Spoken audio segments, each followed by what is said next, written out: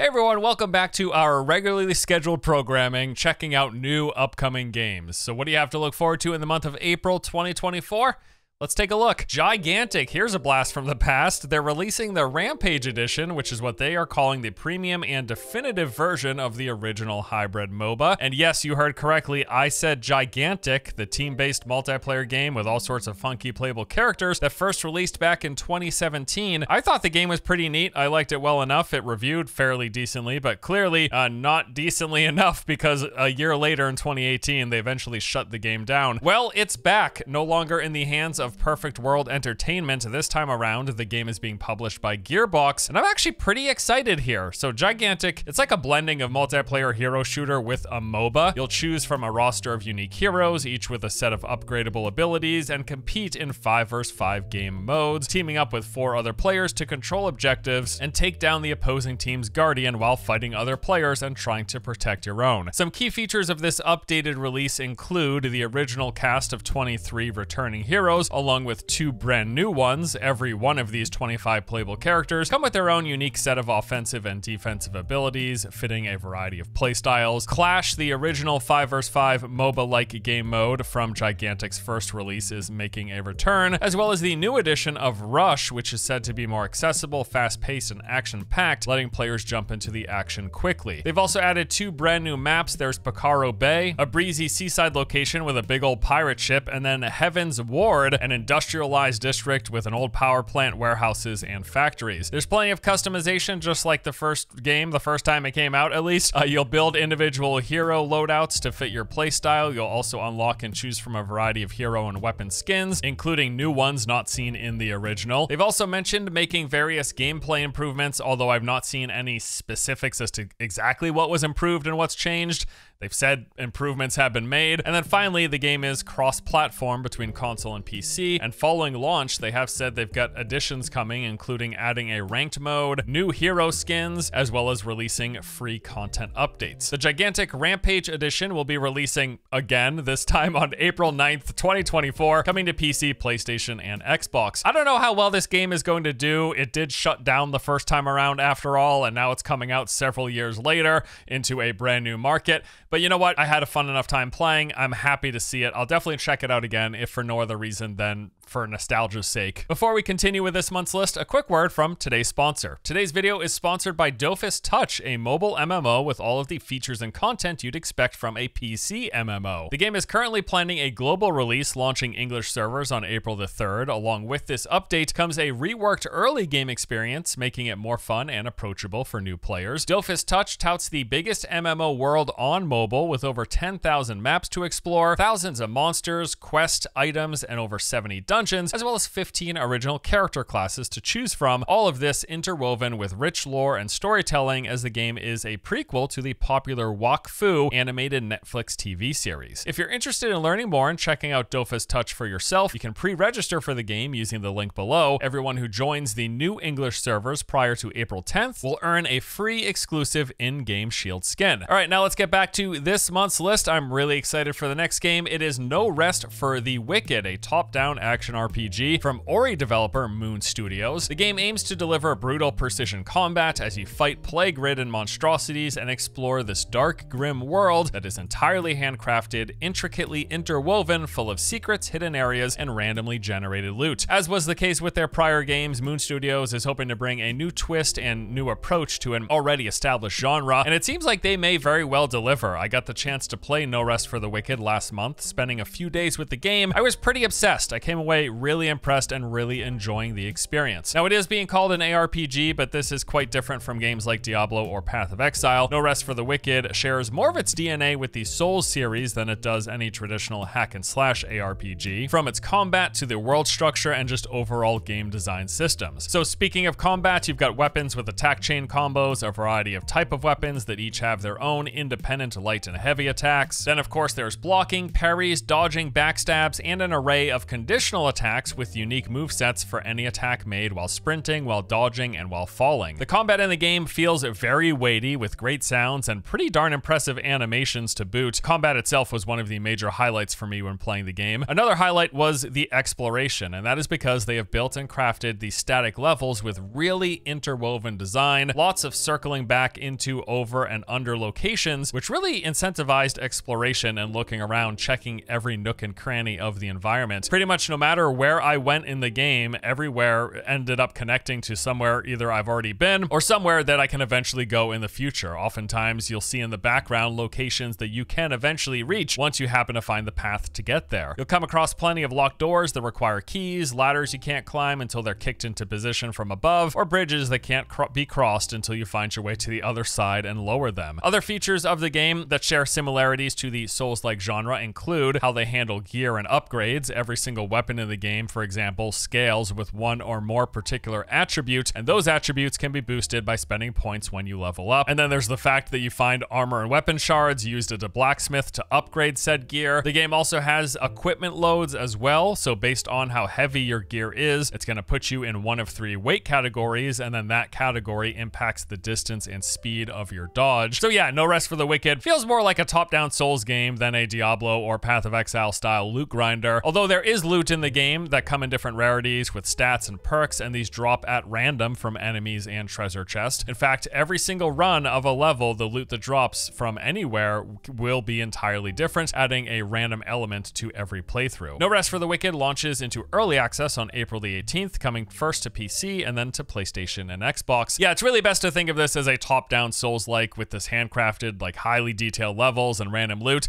That is basically this game in a nutshell. I really enjoyed playing it last month, and I am super stoked to jump back in. And hey, you know what? It's got co-op to boot too, so if you got a friend to play with, that's pretty cool. Next up is Sandland, a single-player action RPG where you play as Beelzebub. Working together with a team of misfits, you must learn how to control his powers and lead your crew on an adventure, exploring the legendary world of Sandland, based on a manga created by Dragon Ball creator Akira Toriyama. You'll dive headfirst into a desert world where both humans and demons suffer from an extreme water shortage. In order to solve this crisis, you must hunt down the legendary spring hidden within the desert. In the process, you'll come across many dangers, including bandits, fierce wildlife, and the royal army attempting to keep you at bay. To deal with these threats and make your way around the world, you'll develop tanks and other vehicles using a wide array of part combinations. Some key features of the game include a third-person action combat system. As you're playing as Beelzebub, you've got the typical assortment of attacks and defensive abilities in third-person action games. Light and heavy attacks with combo chains, there's aerial juggling, even sneak attacks, and then of course defensive options like blocking and dodging. There are skills and abilities with a progression system that gives you access to a skill tree to enhance your skills for whatever particular playstyle you happen to enjoy. There are even skill trees for your various party members. But then also, the game's got a big focus on vehicular combat as you design, customize, and operate a large variety of vehicles, including battle tanks with powerful cannons, motorbikes that speed through the desert, and jump bots to bounce all over the place to explore every single corner of this world. As you progress, you'll unlock new and better vehicles that can be leveled up with various mechanical parts, including weapons, engines, and suspensions. And then there's also a base building element as you develop your camp inside the city of Spino. In your adventures, you'll befriend these exiled people of the desert, bringing them back to the city, and then by completing tasks for them, you will unlock useful materials and features. In doing so, you can watch your town and its capabilities grow. And then besides the open world exploration and combat, it's got mini games as well, like side activities, including racing, bounty hunts, and these things called battle arenas. Sandland launches on April 25th, coming to PC, PlayStation, and Xbox. I gotta say, this game actually has a really interesting look. I quite like the vibrant colors and the cell shading and character and world design. It all really pops. Combat seemed okay as well from the gameplay trailers that we saw. I'm pretty interested in learning more. Next up, we've got Manor Lords, a medieval strategy game featuring in-depth city building, large-scale tactical battles, and complex economic and social simulations. The game has you taking on the role of a medieval lord. You will start with nothing, then build up a village village and continue to progress your estate into huge, bustling cities. You'll need to manage resources and production chains while simultaneously expanding your lands through conquest. In Manor Lords, you will have full freedom of placement and rotation. The game lets you build your empire exactly as you please, with mechanics inspired by the growth of real medieval towns and villages, where major trade routes and the landscape will influence how settlements are shaped and developed. So for example, they say that you'll be spreading outward from a central marketplace. You will build your residential, commercial, and industrial districts following the natural lay of the land. You'll want to establish farms based on soil fertility, position hunting grounds according to animal populations, and ensure access to adequate resource deposits and forests that provide the raw materials needed for your growth. Then, as you expand, competing ambitions between you and neighboring lords inevitably will lead to conflict, at which point you'll lead your people into battle, training skilled warriors to fight alongside the levies you raise from a town militia. At times, these soldiers will need to crush rebellions or suppress bandits. Other times, you will lead them into direct conflict and battle to conquer or defend territory. When needed, mercenaries can even be hired to help bolster your ranks. Manor Lords is launching on April 26th for PC and Xbox. Gotta say, this seems like a really super fleshed out, feature and systems rich medieval simulation game. I am pretty impressed with what they've shown. And then also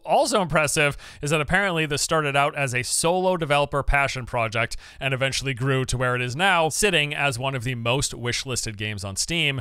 Gotta hand it to him, that is quite the feat. Next up here, we have got Dark and Darker. Now I gotta say, although no official release date has been announced, about 2 weeks ago, the game showed up on the Epic Games Store, and it can currently be wishlisted with a launch said to be coming soon, leaving many people speculating of a possibility of a release later in this month. Dark and Darker has actually been playable continuously over recent months on a third-party website for some time, with the developer regularly updating the game. We've seen various patches and updates making tweaks to gameplay, adding new playable classes and brand new maps to play on. So what is it? Well, if you happen to miss the craze back when this game was on Steam for a brief while, this is a dungeon diving extraction game with the bones of a game like Tarkov, but inspired by the world of Dungeons and Dragons. You'll enter dungeons, fight off skeletons, cyclops, wendigos, and all sorts of other fantasy creatures while searching for loot and resources, and at the same time avoiding or fighting other players, as it is full-on PvP. Then at the end of each run, you either try to extract via these blue portals, or if you're feeling brave, you can take the red portals down to an even more difficult, dangerous dungeon below. The game was incredibly popular when it first came to Steam, topping the charts, but due to a lawsuit its developers going through with Nexon, where they are basically being accused of stealing a large portion of game code to make this game, it was eventually pulled from the platform. Even still, it has maintained a decent player base size while available on third-party websites, although those numbers aren't really technically verifiable as far as I'm aware. But regardless, Dark and Darker does keep getting updated. It was a really fun game that I enjoyed playing when it was available. We may very well be seeing it sometime this month or sometime relatively soon. So that is the main list, the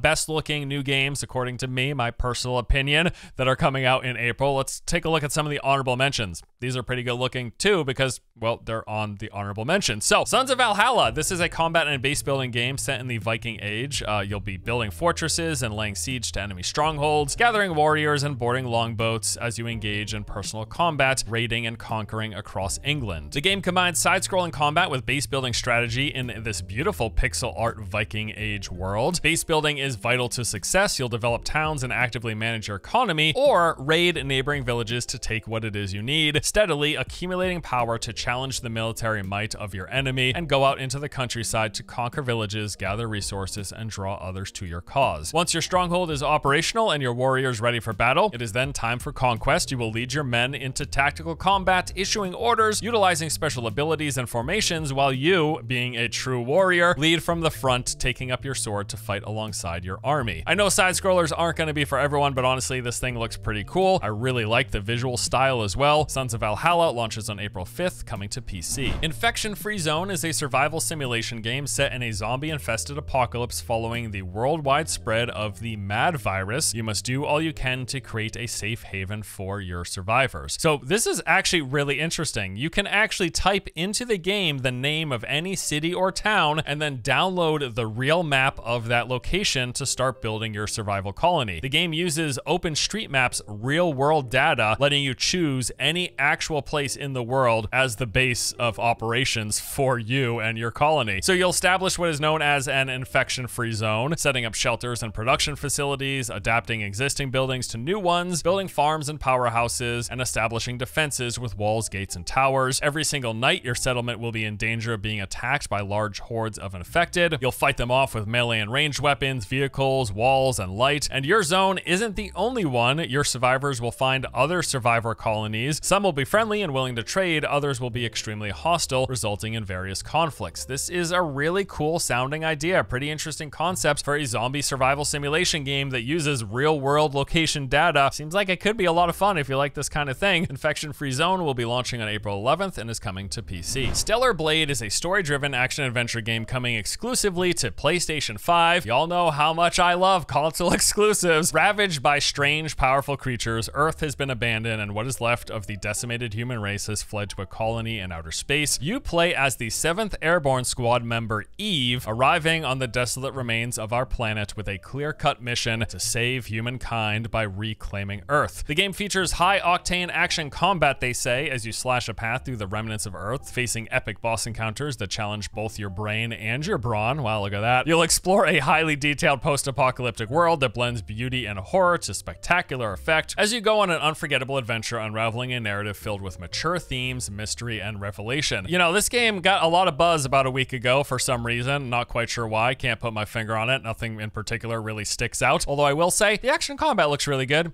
Maybe that's why everyone's so excited. Stellar Blade launches exclusively to PlayStation 5 on April the 26th. And then before we go, there's actually quite a few beta tests and alphas that are taking place in April that I think you should know about. For starters, it looks like we are inching ever closer to the global release of Throne and Liberty. Amazon has announced a closed beta testing will take place on April the 10th, lasting for a full week. What's odd here is that it is a closed confidential test, meaning there will be a strict NDA, so you will not be seeing any streams or any videos of the game for this test. And that is of course strange because Throne and Liberty has already released, with the Korea version launching late last year. Although we expect there to be some differences, like with localization and maybe a few cash shop adjustments, the core of the game is almost certainly going to be exactly the same. Like at least 99% of it we don't expect to change. So having an NDA seems sort of odd. Maybe they're just trying to dodge any negative press from people focusing on the existence of a cash shop and how their progression systems are tied by some of the monetization. But again, the game's already out in Korea, so we know what it is. We know what to expect, barring a few adjustments and the localization. Like I said, 99% is probably going to be identical between the Korean and the global release, but whatever. Either way, I am still keen to play the game. I love the look of the world. I love the graphical fidelity, the open world exploration, the seamless fast travel. Combat seems like in a way better place than it was during last year's test. And it looks like there are some really fun and cool, interesting content and features and open world PvP. There's just a lot about the game that I'm excited to try out, even if I end up abandoning it because I run into the cash shop wall in terms of late game gear progression. We will see. Once again, Throne and Liberty's global beta will be starting on April 10th. You can register for a chance to be invited on their website right now. Once Human, the open world MMO PvP survival zombie monster collection base building survival game that, despite combining most every single game genre that exists, isn't a total convoluted mess, believe it or not. They had a very successful second beta with many people thoroughly enjoying it. I myself count myself among them. I really had a fun time with the game. It's definitely feature and content rich, that's for sure. There is a lot going on here, and even in the limited beta testing, like the game had more content and features than many full-blown MMOs that release nowadays. Again, think like open world looter shooter. That's like a combination of like The Division, Destiny, Defiance, The Secret World. That is the general gist of it. And then with like a layer of survival and base building elements on top. So they got a new beta test spinning up shortly. This will start on April the 3rd, very, very soon. You can register now on the website, although it is important to note that they're only letting in the first 150,000 players who download the launcher to start. So you got to be on it. Pay attention to like social media and their Discord channels for when the pre-downloads are available, because it's the first 150,000 that they're letting in. And they had like over 8 million beta registrants or something. It's pretty crazy. So yeah, they will be inviting more with time, but you got to be on top of it if you want to be in there from the jump. Yeah, again, I had a blast. I am still keeping in mind, however, that as much as they might profess otherwise, there's a decent chance we're going to be smacked with some like pay to win, pay anticipated progression elements once the game does officially release. But as a game, the content that features Once Human is pretty cool. At the very least, you should check out the beta as far as I'm concerned. Lastly, for betas, we have got Corepunk, alpha actually. After what was considered a bit of a rough first test, Corepunk is getting another alpha this month. The developers have taken a lot of the feedback from the last test, they said, doing things like speeding up some of the progression, especially the level grind, and then the rarity of resources when farming. They've added also a lot of quality of life features, like moving vendors around so they're not so spread out, and refining the questing system to make the experience a lot more streamlined. All around, it seems like they were receptive to feedback and are implementing some good changes here, which I am happy to see because I really enjoyed the first test.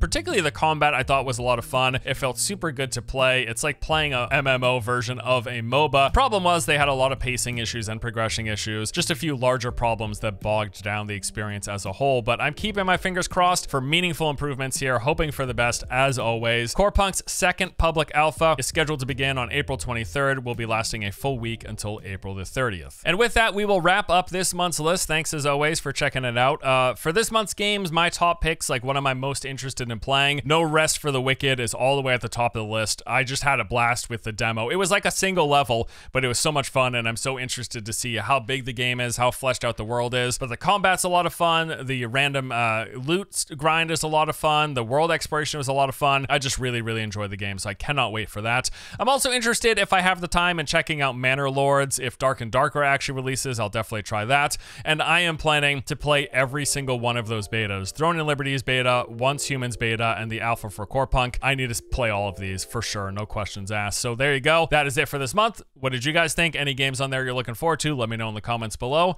But that will do it. I'll see you guys next time. Take it easy.